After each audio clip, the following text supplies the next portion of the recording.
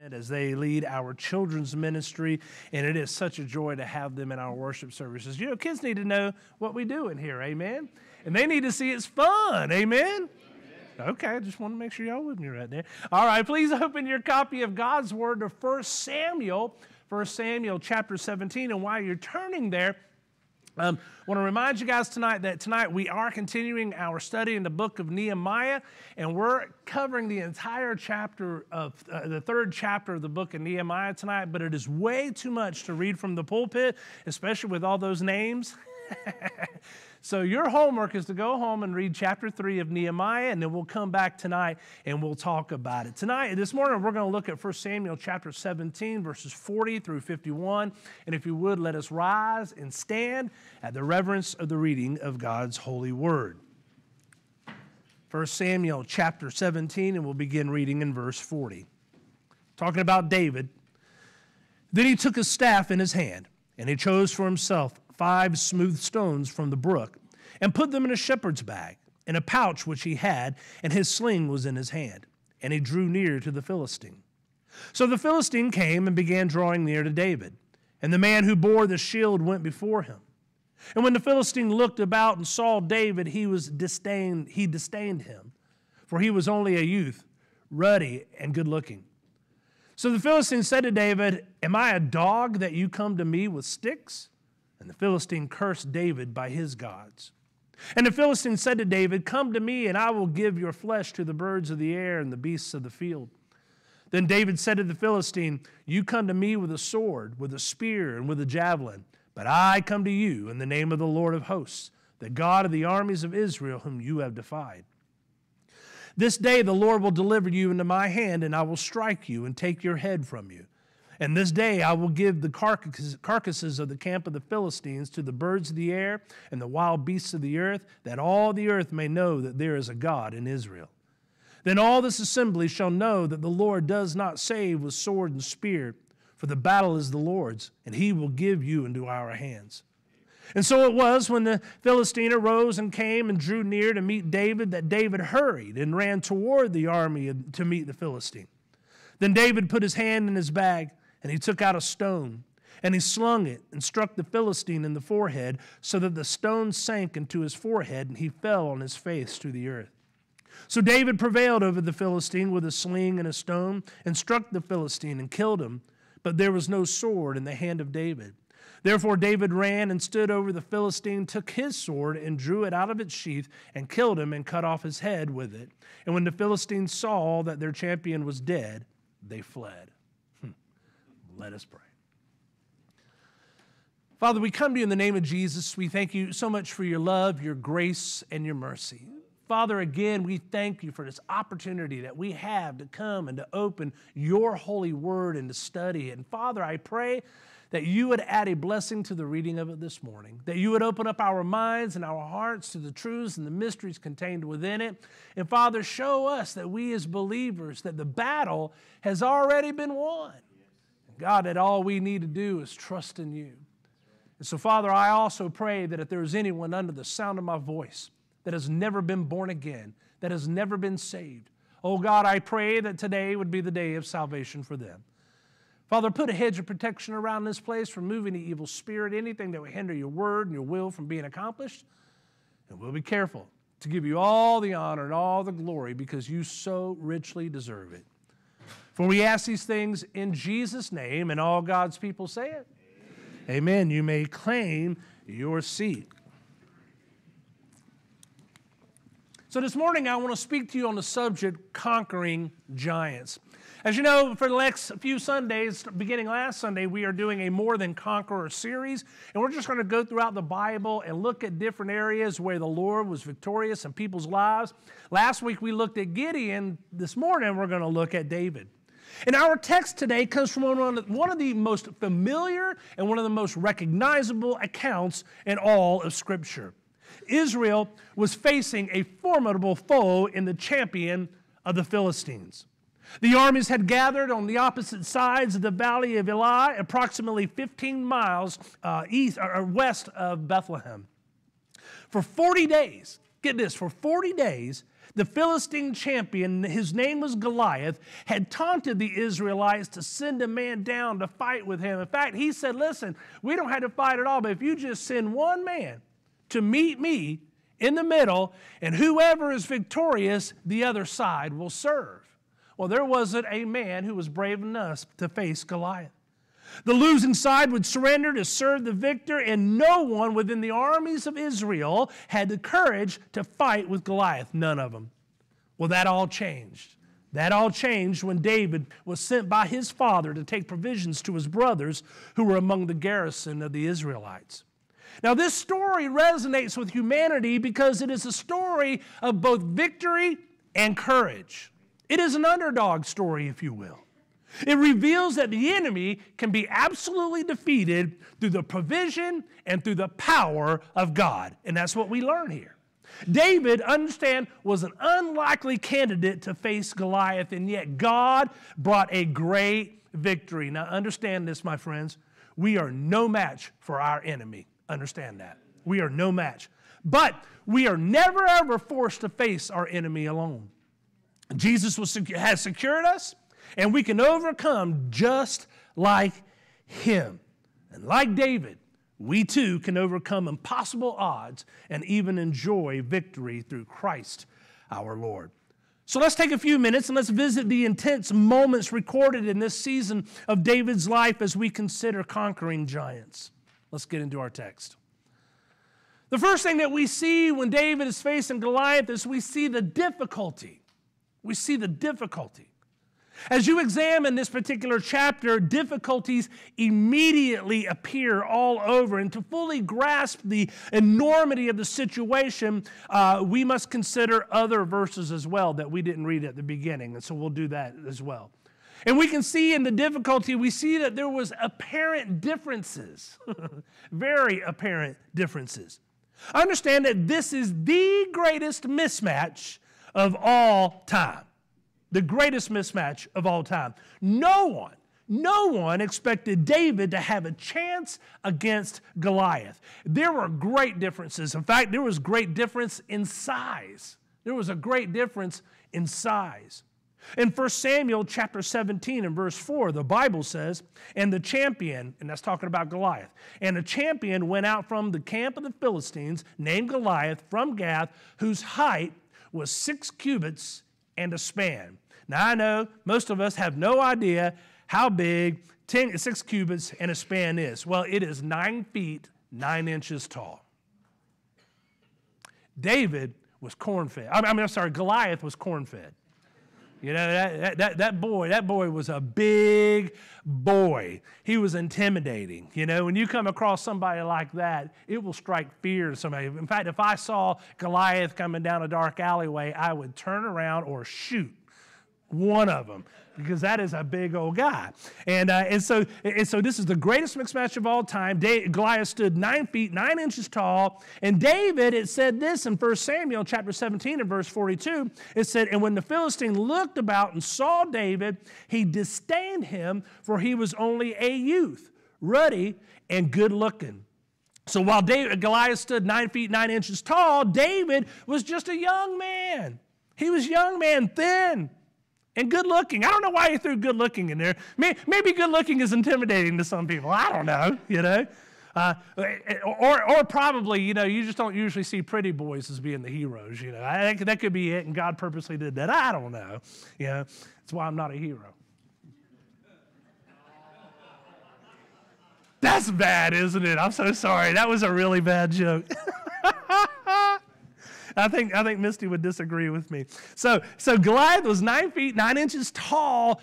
David was a small guy next to Goliath. I mean, he was a small guy. He appeared as a child to Goliath. He appeared as a child. Not only do we see apparent differences in size, but we also see apparent differences in experience. In 1 Samuel chapter 17 and verse 33, the Bible says, and Saul said to David, you are not able to go against the Philistine to fight with him, for you are a youth, and he is a man of war from his youth. You understand that David had no experience in battle whatsoever. He had no experience in battle, and Goliath had been fighting battles ever since he was a young man. Now, we don't know how old Goliath was, but he was no doubt an older man. You know, he was a grown man for sure, and we don't know how long he'd been fighting, but he was the champion of the Philistines. You know what that meant? He was their best. There was no one greater than Goliath. Not only do we see apparent differences in size and experience, but we also see an apparent difference in weaponry. In 1 Samuel chapter 17, verses 5 through 7, the Bible says that Goliath, he had a bronze helmet on his head, and he was armed with a coat of mail, and the weight of the coat was 5,000 shekels of bronze. And he had a bronze armor on his legs and a bronze javelin between his shoulders. Now the staff of his spear was like a beaver's beam. Beaver's beam. It was a weaver's beam. 4 years. 4 years. And Misty lets me know of every single one of them. Like a weaver's beam, and his iron spearhead weighed 600 shekels, and a shield bearer went before him. So Goliath's armor, his armor alone, was 125 pounds. Just his armor. The tip of his spear weighed 15 pounds. I mean, it's almost like the size of a bowling ball on the end of a stick. It's heavy, you know. This giant of a man was well armed. But then look at David. In 1 Samuel chapter 17 and verse 40, it says this. Then he took, talking about David, then he took a staff in his hand, and he chose for himself 5 smooth stones from the brook and put them in a shepherd's bag, in a pouch which he had, and his sling was in his hand, and he drew near to the Philistine. David, opposed to Goliath, went into battle simply carrying a shepherd's staff, which is a big stick basically, his bag, which held 5 stones, and a sling. That is like taking a water gun to a bazooka contest. Okay? It was hugely different. Okay? It was completely different. Now, from a human perspective, this would be no match in battle. There would be no match in battle whatsoever from a human perspective.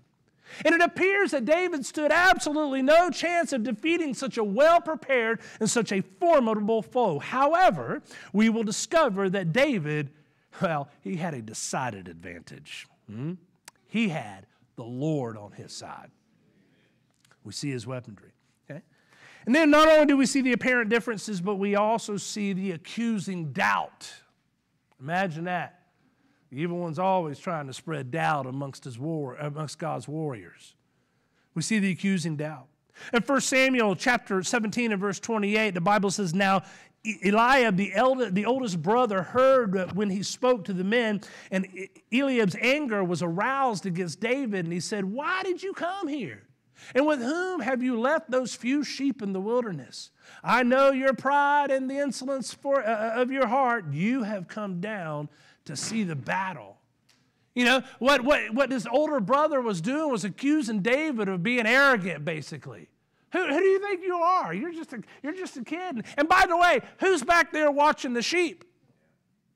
There's a literal battle going on between the Philistine army and the Israelites, and their brothers are a little worried that the sheep back home are not being tended to, but that wasn't the case at all. You know what the case of it all was?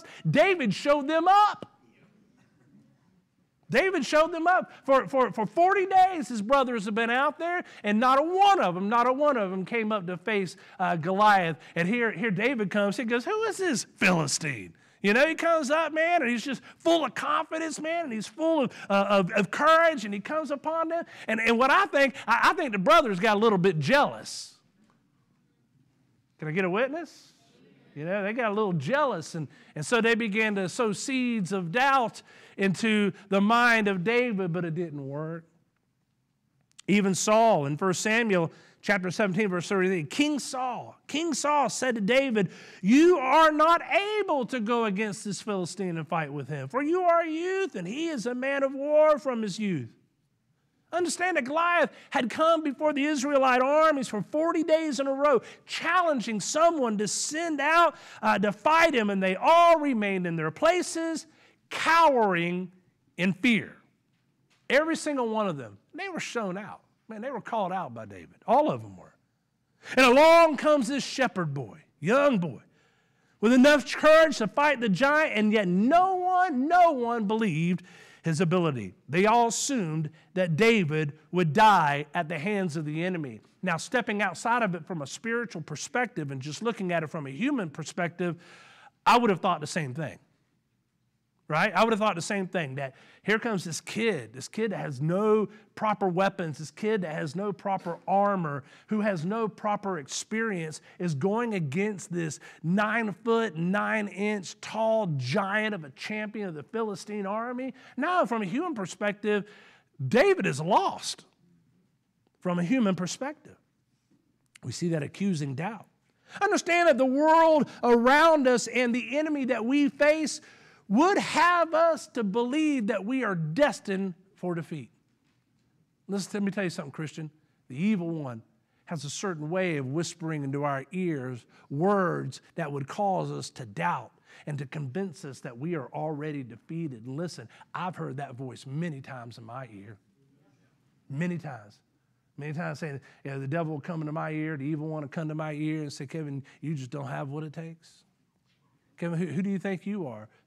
Who are you? And sow these seeds of doubt and saying you're just already defeated. Listen, I can't tell you how many times I've heard that in my mind and in my ear coming from the evil one. But understand that when we serve a God of the universe, God goes before us in battle, and we have nothing to fear. Nothing to fear whatsoever. The world assumes that we lack the ability to overcome and to experience victory, but I can't tell you how many victories I've experienced after becoming a born-again Christian. You know, it was one of the first things that cleaned up for me was my mouth. You know, when I got saved, God cleaned up my mouth, man. He took addictions away from me, man. And all the things that I could have never have accomplished victoriously in my life before I became a believer was absolutely solidified because of the cross at Calvary. That's an amazing... Man, we don't know what we have when we have Christianity. Wouldn't you agree? And so the world is always against us. But there's another thing that we see here is we see the certainty. We see the difficulty, but we also see the certainty. So as we continue to examine this miraculous account, and it is miraculous, we discover the certainty in David's life and the faith that he possessed. Consider, first of all, his confidence. Consider his confidence.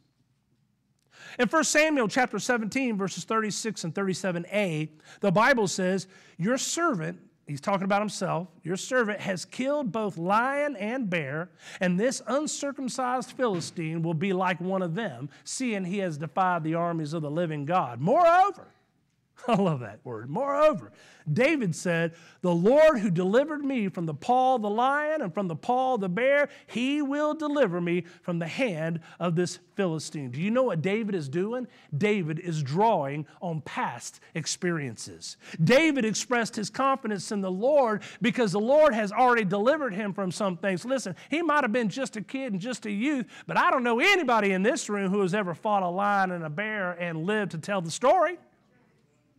Can I get a witness? So he's drawing on past experiences, and David knew, I believe, well, he says so.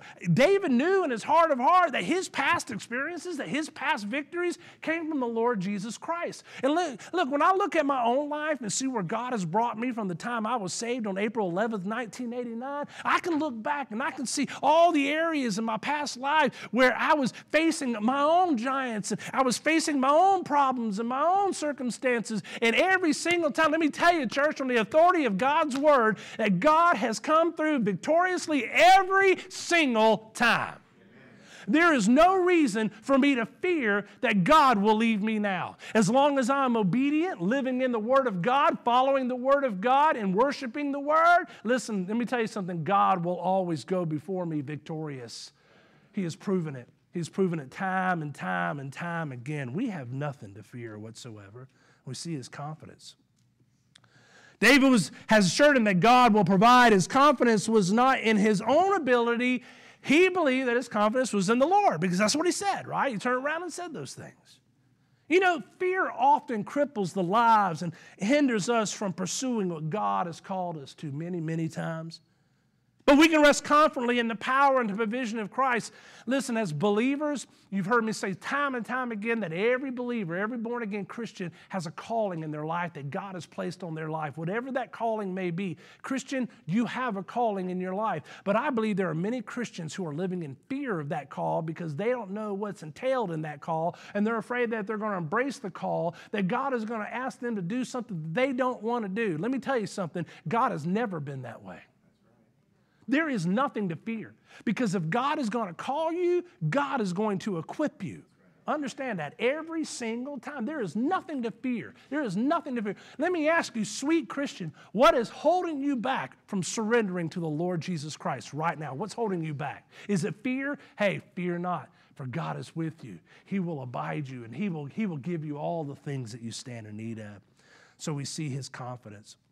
Not only do we see His confidence, but we see His commitment. We see His commitment. In 1 Samuel 17, verses 45 through 47, the Bible says, Then David said to the Philistine, he didn't go through a mediator. He said to the Philistine. David said to the Philistine, You come to me with a sword and with a spear and with a javelin, but I come to you in the name of the Lord of hosts, the God of the armies of Israel, whom you have defied. This day the Lord will deliver you into my hand, and I will strike you and take your head from you. And this day I will give the carcasses of the camp of the Philistines to the birds of the air and the wild beasts of the earth, that all the earth may know that there is a God in Israel. Then all of this assembly shall know that the Lord does not save with sword and spear, for the battle is the Lord's, and He will give you into our hands. Wow. Wow. I don't think the 9-foot, 9-inch stature was any kind of intimidation to David, do you think? No one should have expected less from David, but this reveals much about the character and the commitment of the Lord.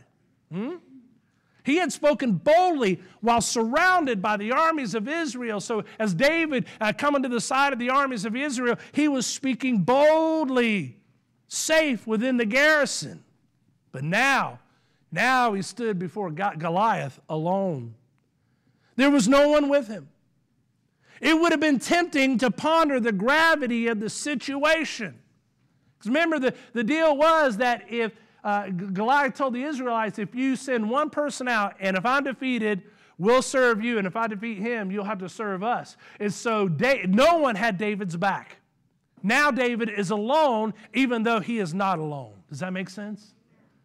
He had the entire Israeli army behind him, and yet he was absolutely alone in this situation. The gravity of the situation was incredible. In fact, I would have questioned, man, what have I gotten myself into?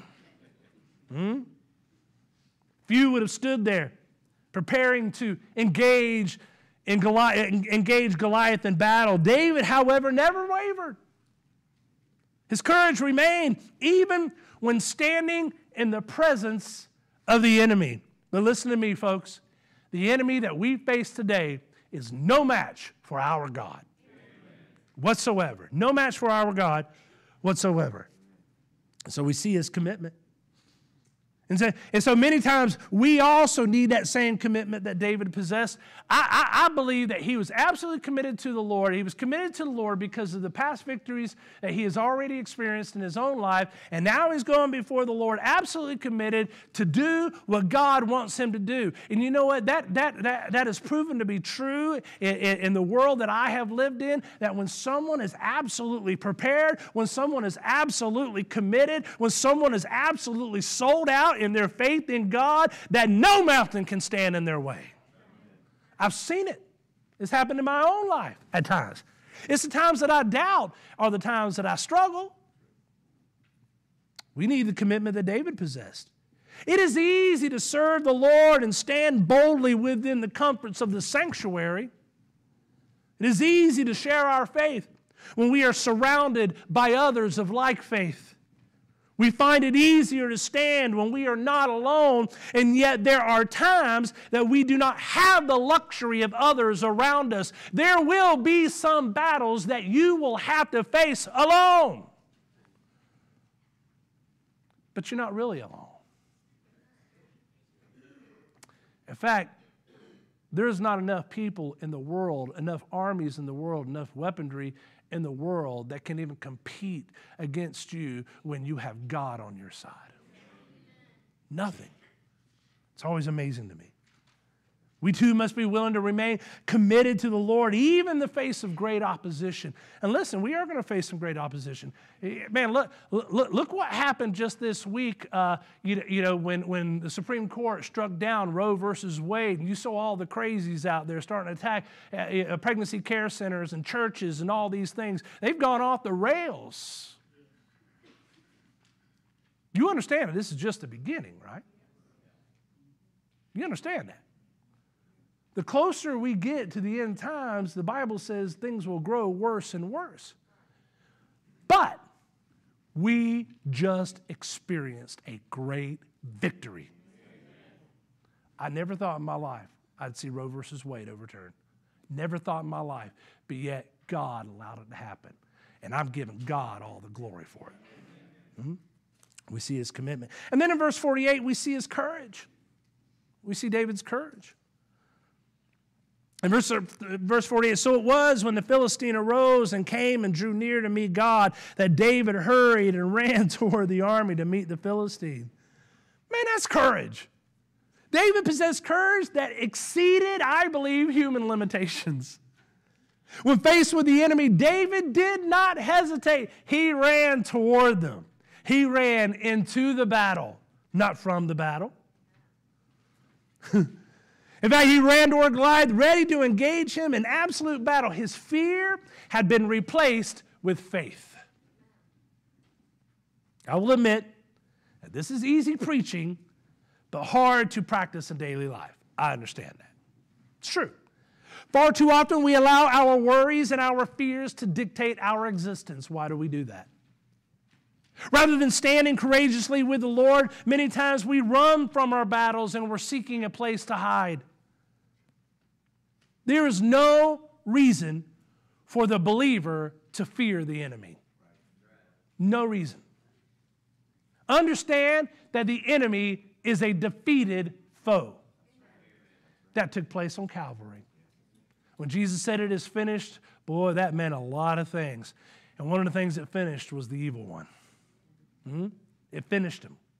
He's a defeated foe. Listen, when the evil one starts whispering in your ear fear and doubt and all those things, just turn around and remind him of his future. His defeat was forever settled as Christ atoned for our sin on the cross and rose in resurrection life. That's where we got our victory. We should not seek trouble, understand, but there is no reason to fear when the enemy comes against us, none whatsoever. We are not fighting to secure victory. Victory has already been secured for us. We don't have to fight to secure victory. It's already there just for the taking. Then we come to verses 49 through 51, and we see the victory. We saw the difficulty. We saw the certainty. Now we see the victory. These closing verses describe the great victory that David enjoyed over Goliath, and no one expected him to be victorious, none. But they hadn't figured God into the equation. Notice, first of all, his dependence in verse 49. In verse 49, we see his dependence.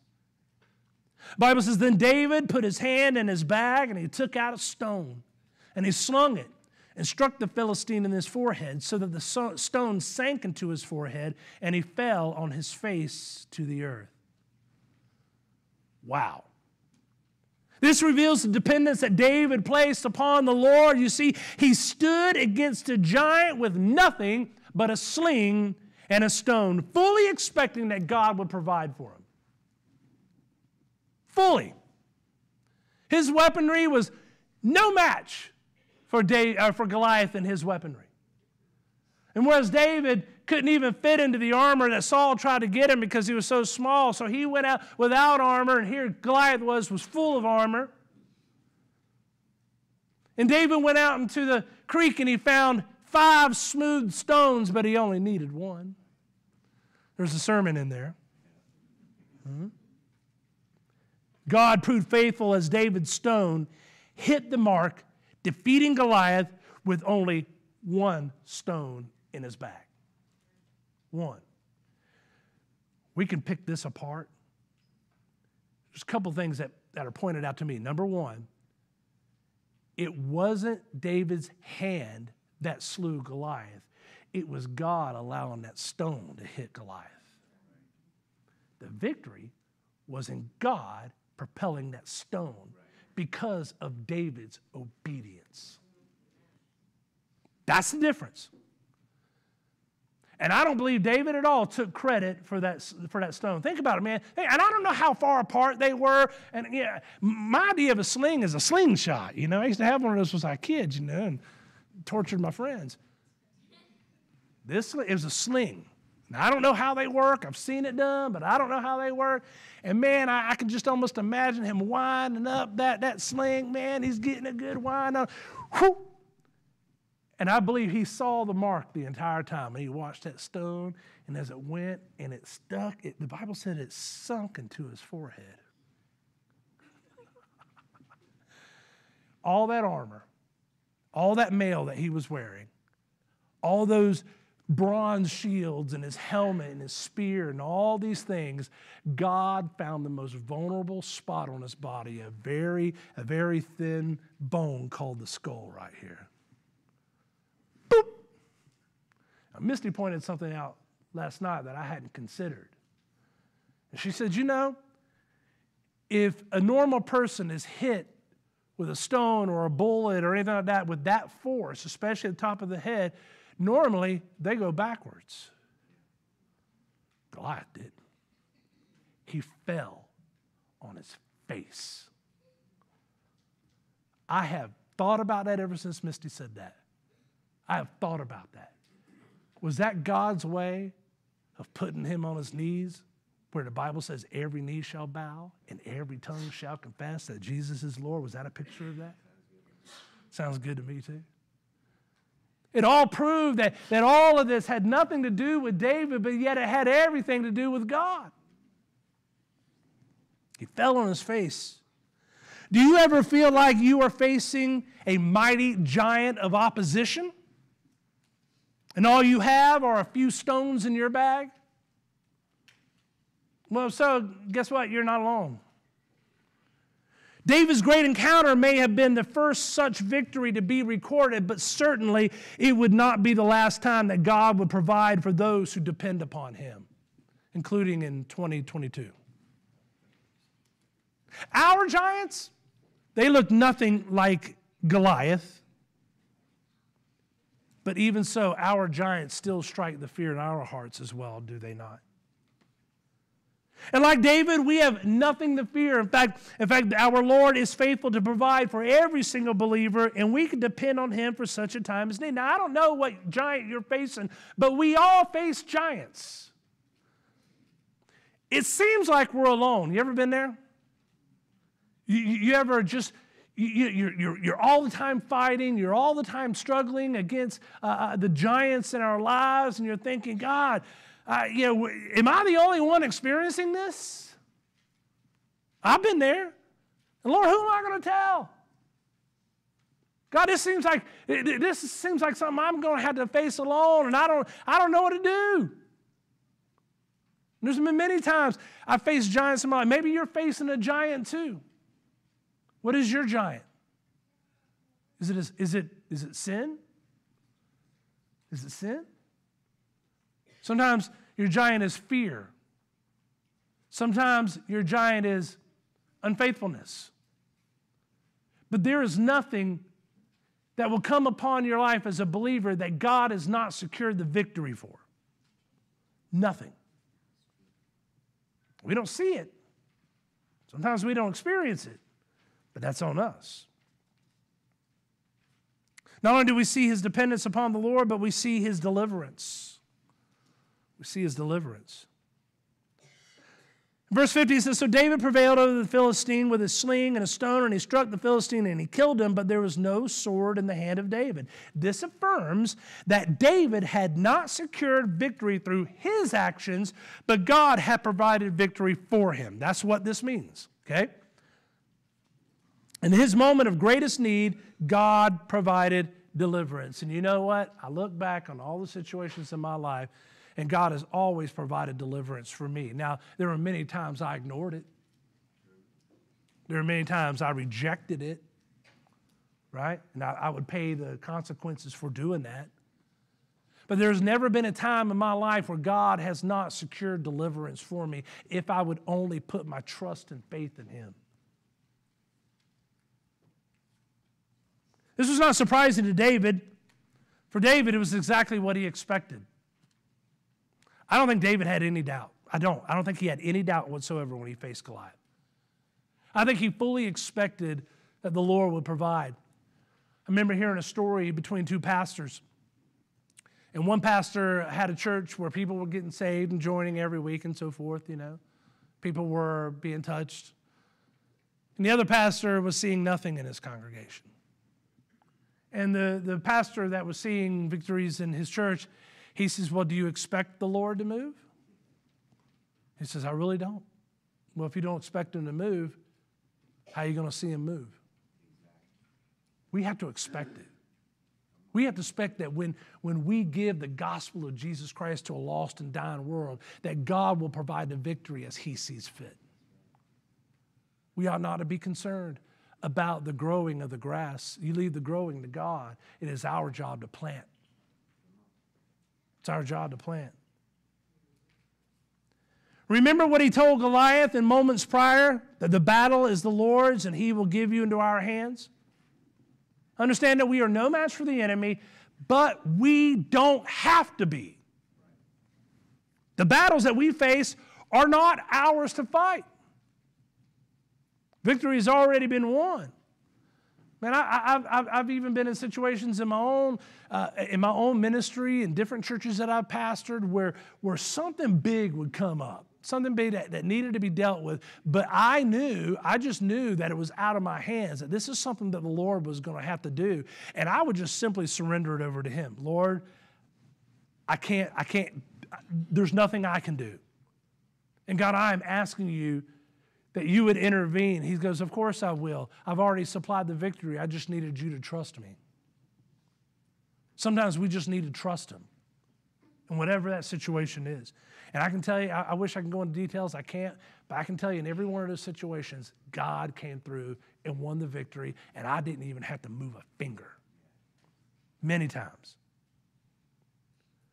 There will be times when we must act in obedience to the Lord, but he never expects us to fight our battles alone. You are not alone.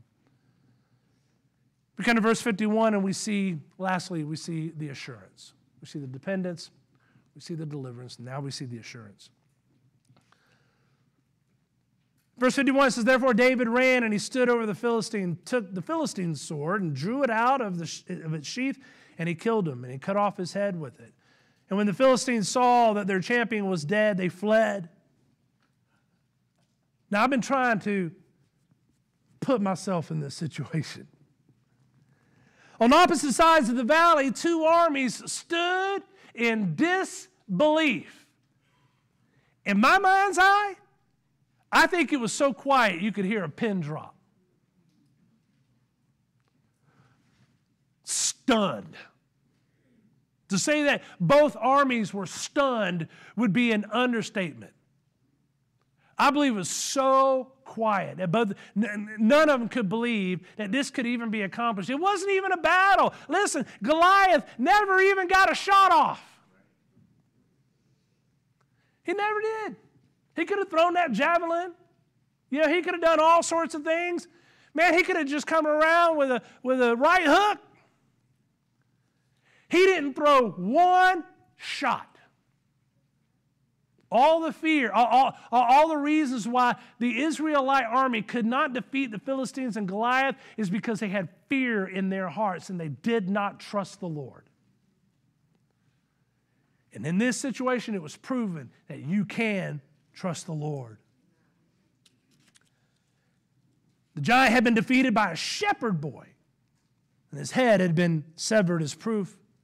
There could be no doubt that Goliath had been defeated, and God had brought great victory for the nation of Israel, and this stood as a lasting testimony to the faithfulness and the power of God. How do we know it's lasting? Because here we are in 2022 talking about it. For the believer, let's fast forward a few thousand years. The scene is much different, and yet there are similarities. Jesus had been crucified on the cross.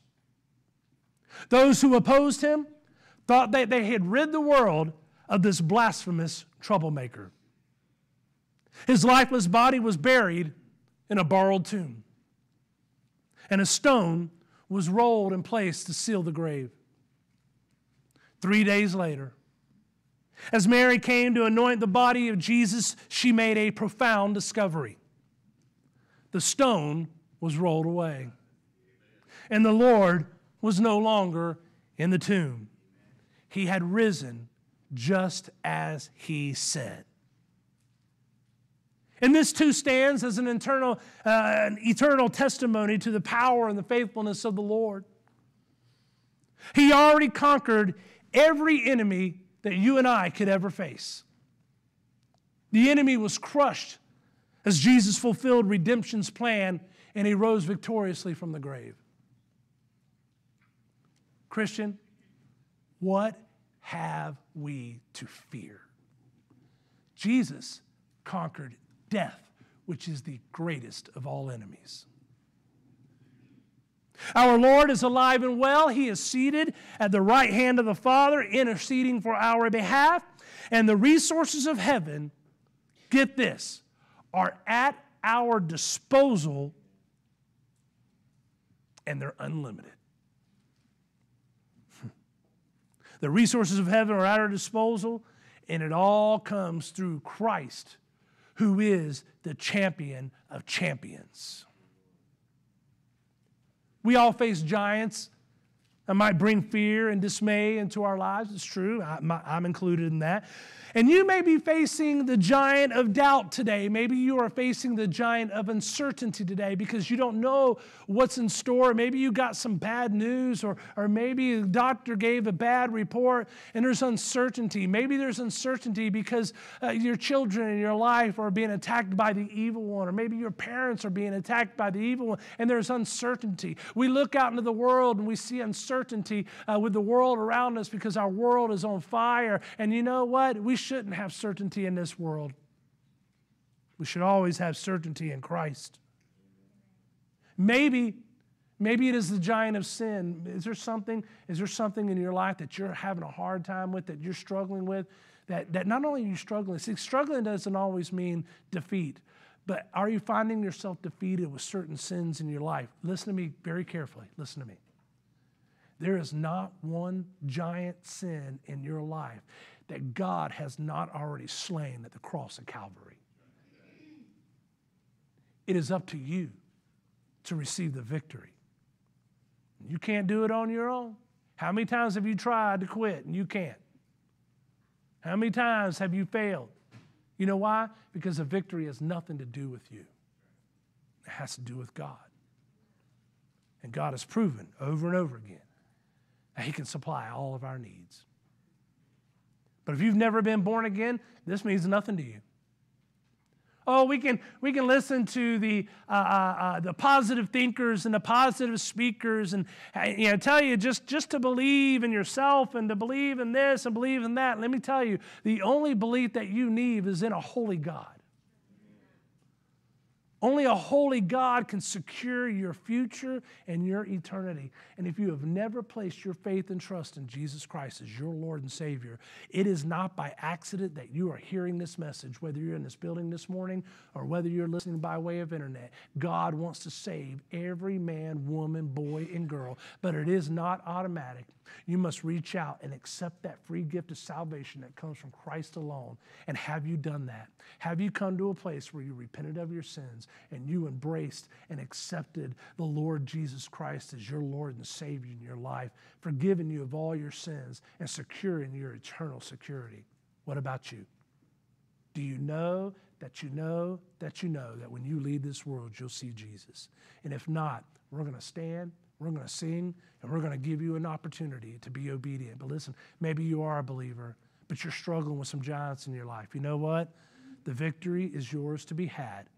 Be obedient to him today. Come to the altar. Lay it on the altar. Whatever you're struggling with, lay it on the altar, and God will fight your battle for you. What will you do with Jesus right now? Let's stand and let's pray. Father, we come to you in the name of Jesus. We thank you so much for your love, your grace, and your mercy. And Father, again, we thank you for this opportunity to do business with you.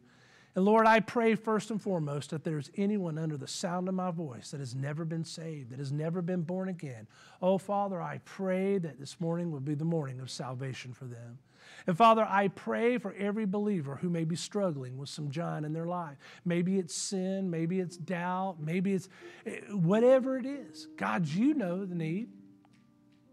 And Father, I pray that you would increase their faith, that you would give them the strength that they stand in need of to rely on you and to have faith in you.